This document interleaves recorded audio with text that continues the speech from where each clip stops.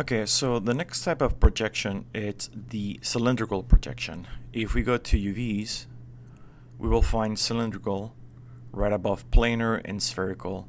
If I go to my options, again, to reset it, we will go to Edit, Reset Settings. Okay, I'm going to apply and I'm going to close. So here's my soda can, and as you can see, this can right here, it's made out of 3 sections. If I go to my outliner, you will notice that I have the body, I have the bottom of the soda can, and then I have the top group. Alright, so right now we're going to concentrate on the body geo. I'm going to get out of this dual vertical panel view and I'm going to go to the perspective UV editor. And as you can see, nothing right here has UVs assigned. Okay, I'm selecting all of the different meshes and there are no UVs. So I'm going to select the body and I'm going to go to UVs, cylindrical. As soon as I do that, notice that Maya has assigned a cylindrical projection. And the cylindrical projection, if I isolate this mesh right here, and let me turn off the grid,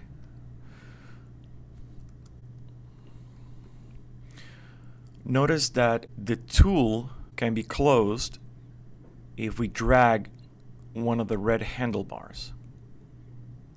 So if I bring my UV editor and I zoom in, look what happens when I close my projection.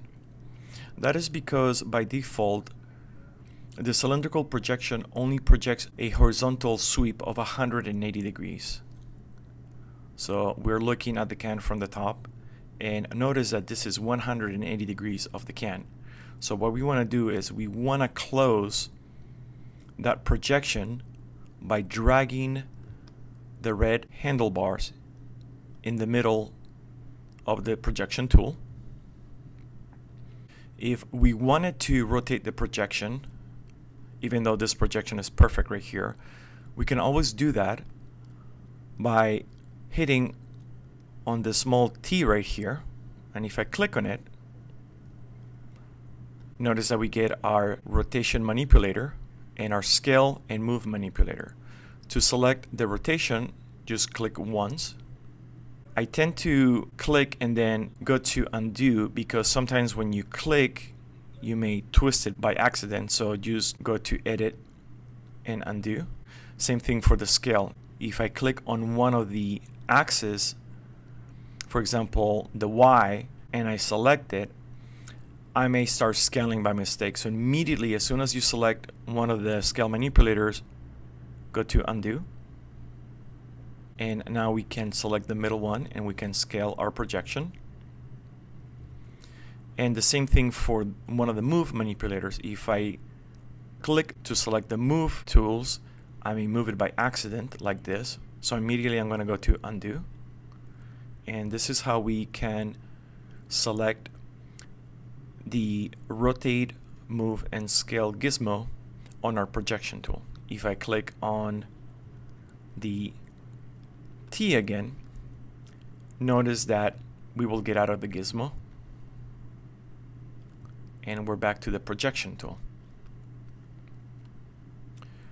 The body of our cylinder now has a cylindrical projection, and what we want to do is we want to assign a material with a texture.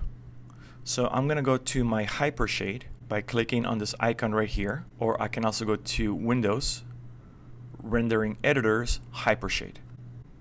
And here's the hypershade. I have installed Mental Ray in my Maya 2016, and therefore the material viewer is using an IBL, an image-based lighting, to light my shader ball. Now I'm going to go to a blend that I've created, which I have assigned in the color a texture. Let me shrink my hypershade, move it to one side. To assign this texture to the body of the soda can, I will select the blend and middle mouse drag it onto the body. And as you can see, the body of the can now has UVs and we've assigned a UV texture. And now what I can do, I can close my hypershade, select the body so we can see the UVs, and now I can modify my UVs